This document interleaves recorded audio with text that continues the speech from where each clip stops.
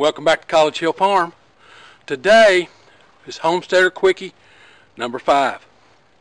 Well, when I came out this morning, my lock was froze up. We'd had a few days of rain, and then all at once a sudden freeze at night. So the lock was froze up. Took me a while to get it unthawed with a cigarette lighter. So if you've got this problem, it's not caused by frozen metal.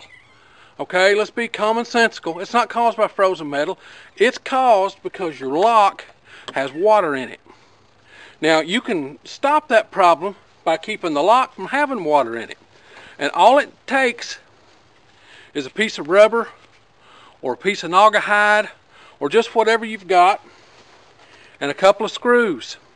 You take where your lock's going to sit and take a piece of that naugahyde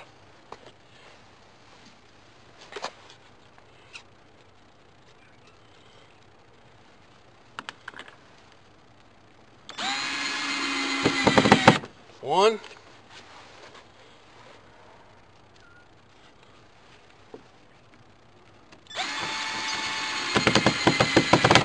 two, and now when that lock is locked, it's covered and water can't get in that lock, but it's just easy. You just lift it up to access your lock.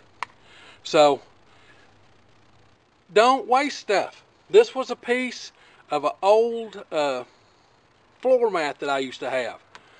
Put that stuff up and use it.